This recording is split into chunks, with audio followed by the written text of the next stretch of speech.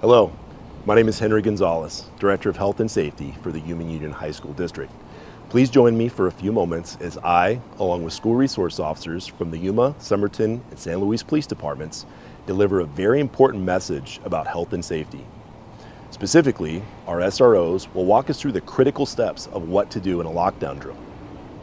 According to research, knowing what to do in a lockdown helps build skills that will help keep you safe and reduce injuries. The safety of students and staff on every campus is a priority. With this message, we aim to ensure that each student and staff member is well prepared in the face of a critical incident. Further, we seek to inform parents and community stakeholders of the steps taken to ensure the safety of our students and staff. And remember, run, hide, or fight.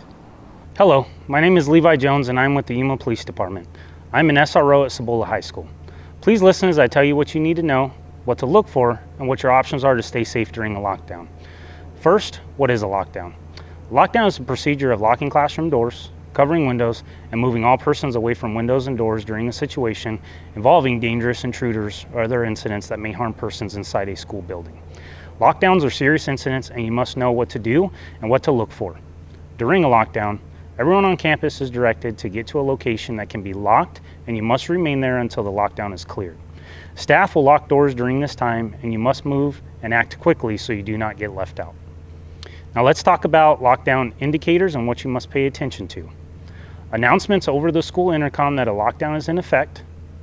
School staff such as teachers, security, or maintenance yelling that there is a lockdown, or students or staff members running to get out of harm's way. I want you to know that you do not have to wait to hear lockdown before you take action. Remember, you must take action immediately. This is Officer Sasueta with the Somerton Police Department and SRO at the Somerton High School. Now that you know what a lockdown is and what to look for, let's talk about what you must do to stay safe in a lockdown situation. Seek safety. If you're in an open area, move quickly to the nearest building, classroom, or restroom. You must move quickly to get out of harm's way, leave your belongings, and take only your cell phone. If you walk, you will be in danger for a longer period and risk being locked out of the building or room you plan to go to. Try to avoid moving in large groups and remember to act quickly. This is Officer Vanzuela with the San Luis Police Department and SRO at San Luis High School. So what are the options during a lockdown? Once you find a hiding location, lock the doors, shut off lights, and take position in the corner of the room where you are out of view and away from the windows or doors. If possible, barricade the doors by using a desk or furniture. Stay quiet and make yourself invisible.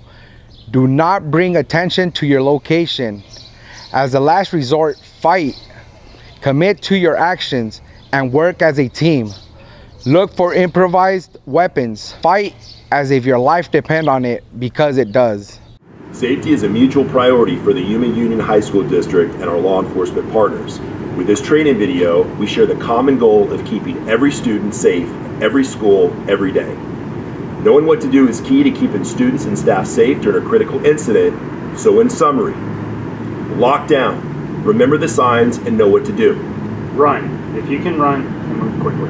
Hide, lock doors, turn out lights, make yourself invisible.